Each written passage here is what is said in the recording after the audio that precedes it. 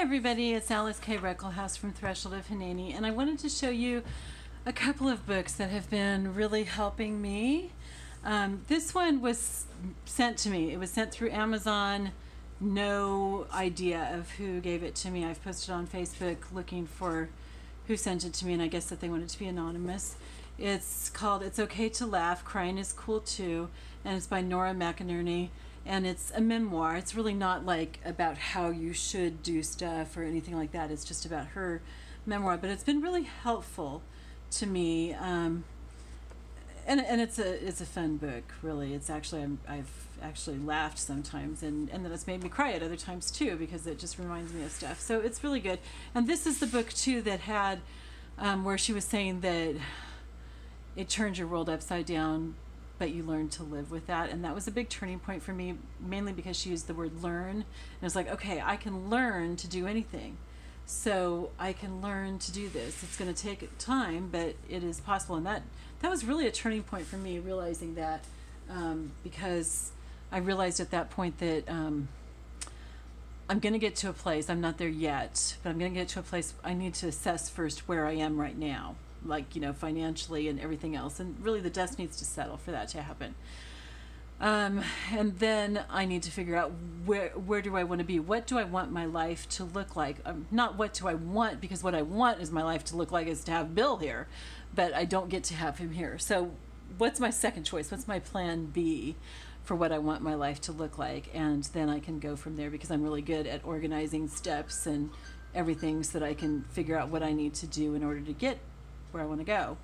And if at all possible, I'm hoping to hire a coach to help me with that, because I know that that really will help. It's very difficult to coach yourself.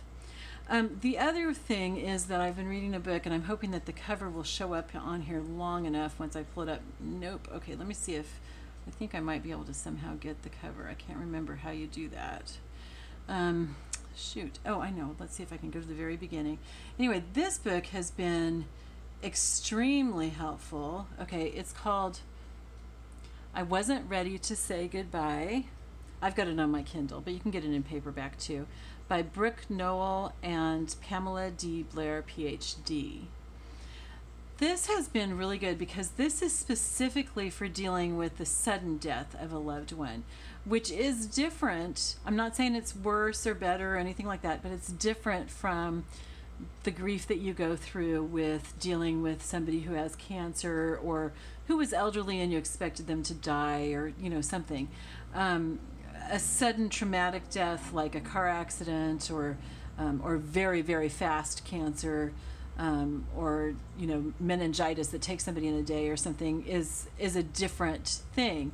And one of the things that I was just reading about was she was talking about how the stages of grief that we've become so familiar with were actually written about people accepting their own death, and, you know, like especially somebody with cancer or a lingering kind of death. And it helps the survivors of a lingering kind of death, but it's not exactly accurate for people who are involved in a sudden death. And that helped me a lot, because for one thing, I hate being put in boxes. I just really, really hate that. And secondly, because I could tell that this was different from the things that I had read before about grief. And I've really kind of avoided that whole 5 steps thing. I mean, I'm going to hit all those things, I'm sure, but it's different when you've had a traumatic death. Like she said, a lot of times you go through all of them right away, you know, and then you're going to go through them again and again and again. And she said it's not a linear thing. It's not like an elevator that takes you from the depths of despair up to the penthouse. It's a maze. And I think that's true probably for any kind of grief. I'm not really sure, but for sure with this, that it's like, you know, you go through it and then you come back and you go through it again, you come back, and just stuff like that. And so anyway, so this book has just really helped. I can't remember exactly now what it was that I wanted, but I think I highlighted it. Yeah. Okay, so one thing that she said, you know, that there's that stage of acceptance, which is one thing when you're talking about your own death or accepting the death, the impending death of a loved one. But in talking about accepting the death, the sudden death of somebody who had no reason to die, you know, that you know of. No, you know, they didn't have cancer. They weren't, they just weren't expected to die. And the sudden death of them, when you say that you accepted, it feels like you've put your stamp on approval and said that it's okay, you know, and it's not okay. And so she suggested using the word acknowledgement instead, because acceptance is too close in meaning to approval. And how can you approve of the sudden loss of someone like that? And I thought that was a really good point. Acknowledgement, being able to acknowledge what has happened and that it's real and that it's true and that you can't deny it, that is something to aim for, and that's really good. She talks a lot about like the different myths and stuff of grief, and it seems like there was something else that really struck me about this. You know, it's like, yeah, the myth that you should feel guilty. I feel like there's something wrong with me because I don't feel guilty, but I don't have survivor's guilt. I don't have any regrets about our marriage or anything like that. I don't have any regrets of how we said goodbye or how many times we said I love you. I'm fine with all of that.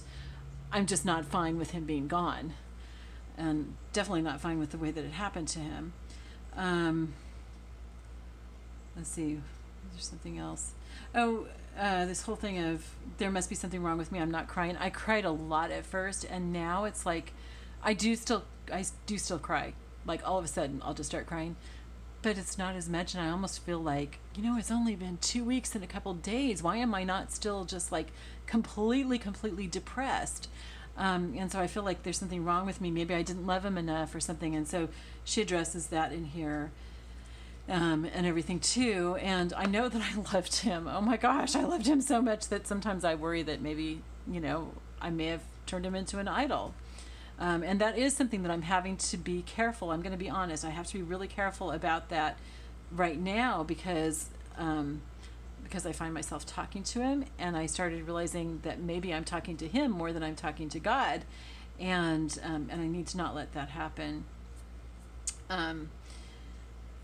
So yeah, I think that was pretty much all that I wanted to say. Today is Tuesday, July 30th, so it's 2 weeks and 2 days after the accident. The one that I recorded with part of the engine on was also today.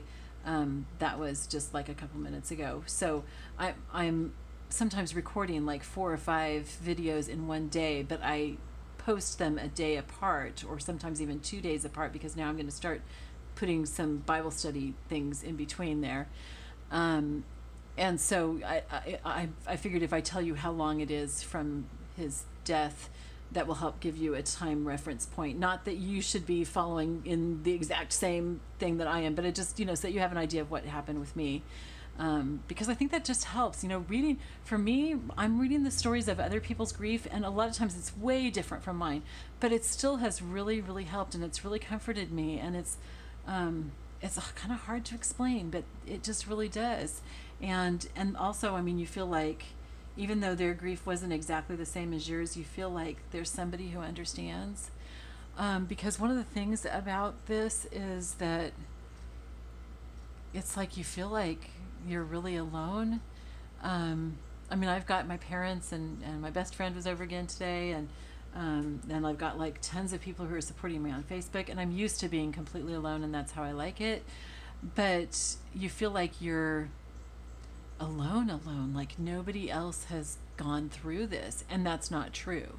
And so it really helps to know that that's not true. No one else goes through it exactly the way that you do, but other people really can understand, and they really can lend their support and their help, and it really, really does help, whether you're talking to people who are offering their stories, or you're reading stories of grief, or maybe watching, you know, me telling about it.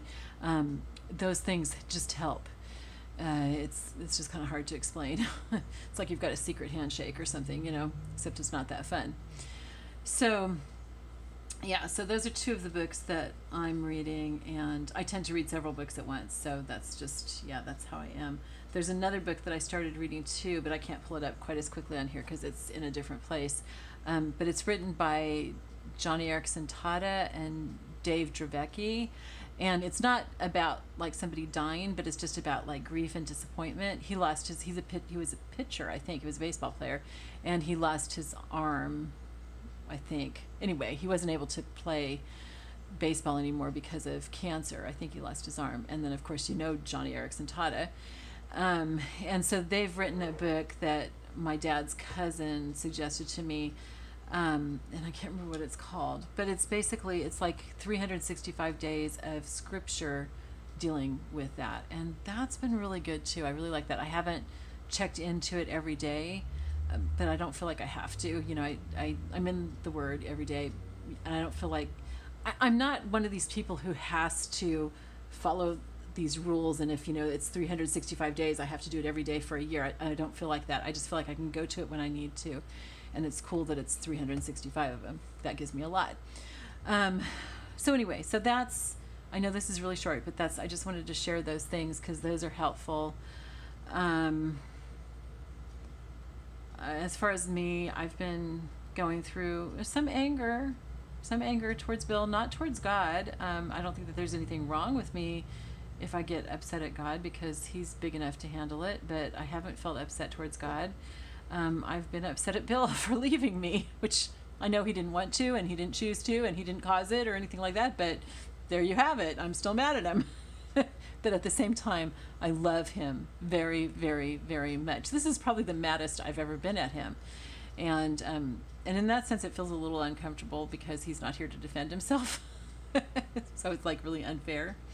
But I've accepted my being angry because I know that that is part of grief.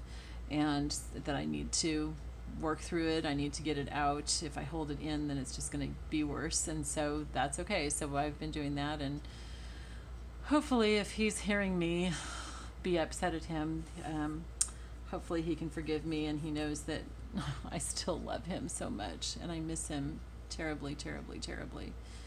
I'm not sure if I shared this, that one of the things that we found intact was his glasses, and I found those a week ago. They had been in the bed of the truck, which I found out yesterday meant that they had been thrown from the truck, which he probably had both windows wide open. That's how he liked to drive. He liked all that. I love the fresh air, but I don't like the humidity, so I'm more like close the windows and turn on the air conditioner. So we usually, when the two of us drove together, my window was up and the air conditioner on my side was on, and his window was down and the humidity was coming in, and you know, those two were battling with each other, the air conditioning and the humidity. But since he was by himself, I'm 100% sure that he had both the windows open.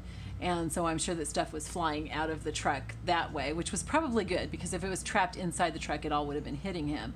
So anyway, his glasses flew off. They had mud all over him, so I'm pretty sure they must have been someplace in the field or something. And anyway, but they were completely intact. I think there's like one small scratch on him, which may have been there before, for all I know. I don't know. He didn't really need the glasses. He had had cataract surgery, and his eyes were almost like 20/20. But he had worn glasses for all of his life, for like 70 years. He was 78 when he died, and I think he got glasses when he was 8. And so he just couldn't get used to not having glasses. So his doctor gave him a very mild prescription, and so he was wearing his glasses. And, you know, I got those, and I'm really glad that I did, because I cleaned them up. One of the things that had been startling me every morning was getting up, first of all, you know, not having him touch me like he always did first thing in the morning and tell me that he loved me, and I would tell him to go back to sleep because I get up really early to teach. And the other thing was that I would feel around in the dark on our little table, and our glasses were always right next to each other, and I had to feel them to see which one was mine. And sometimes I accidentally got his, even after filling them and everything, even though his were quite a bit different, but ours were both kind of big. And so putting those back there has just been really, really comforting and really helpful. And it's just those little things like that that have just been very sweet and very comforting, because they bring back just that little tiny bit of normalcy. So anyway, I think that's it for today. Thank you for listening and watching and for sharing with me. I love you all, and thank you so much for your notes of encouragement and love. I'll talk to you later. Bye-bye.